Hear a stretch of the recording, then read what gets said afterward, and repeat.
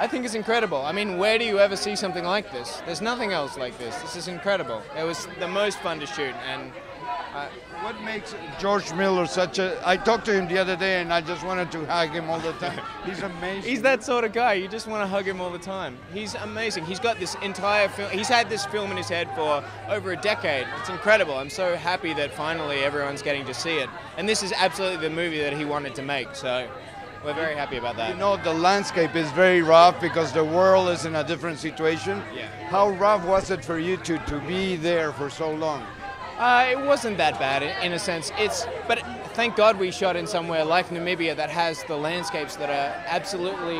You couldn't shoot it in a place that didn't look like a wasteland. Namibia is a beautiful country, and I'm very happy to have been there for so long. But you know, watching the film, you can't believe how amazing it looks because we shot it in somewhere like that. So I'm over the moon. It's incredible. Your character? Tell us about it. You look very different, by the way. Yeah, I do. I have hair now. I play a character called Slit, who has an affinity with knives, and he's carved a lot of things into his stomach, and he's an amazing character. I was very happy to play him.